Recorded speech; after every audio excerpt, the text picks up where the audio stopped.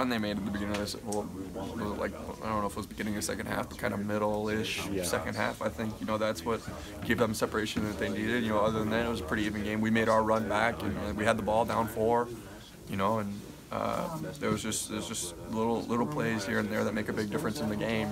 We miss life, they come down, hit a 3, and the lead continues to extend. And I think that little run they made at the beginning of the second half was what separated it. And it's hard to come back again from 17 down. That's a good team, man. They're a good team, really good players, good coach, and so it's hard to come back when you get down 17. So fortunately, I wish we didn't, but it happened, and gotta bounce back and move on from it. Yeah.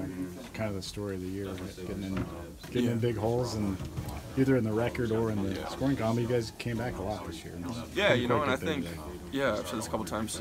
That's what makes college basketball fun. That's what makes this fun. That's what it's not fun if you just win every game and everything's all sunshine and roses. It's not what this is. It's not, the guys we play against are too good. That's not how that's going to be.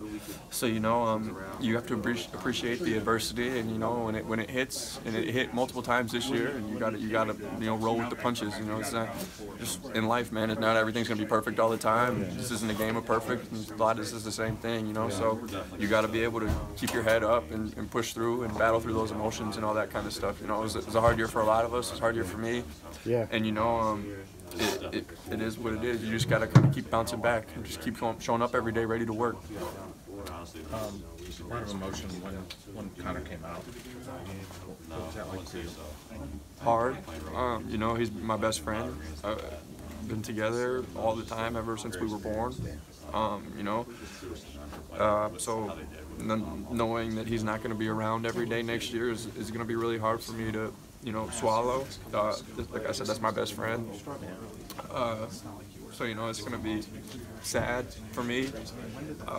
And I knew it was going to come to an end at some point, and so you got to come to grips with that. But it was a little too early, but you're still my brother. We're still gonna talk all day, every day. It's just the way it is, and it's sad that this chapter of our life is over. We still have so much more left. But being able to share that with your dad and your brother that you guys have is pretty special. Yeah, no, it was. It's we've accomplished a lot. We've been here. Won a lot of games, won the Big Ten tournament, made to the NCAA tournament every year since I've been here. So. I think Connor, every year he was playing, they made it here, and well, minus the COVID year, but that doesn't count.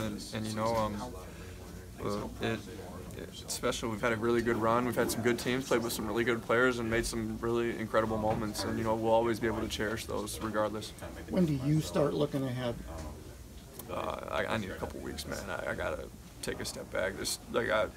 I came back, but there's still a lot I need to unpack, and there's still a lot I need to work through and try to kind of grow and grow, so that that this doesn't all blow up in my face again like it did. So there's a lot that I need to do to unpack and reevaluate certain things, and I'll take a couple weeks, and then it's back to the weight room, back to the court, and then we go from there.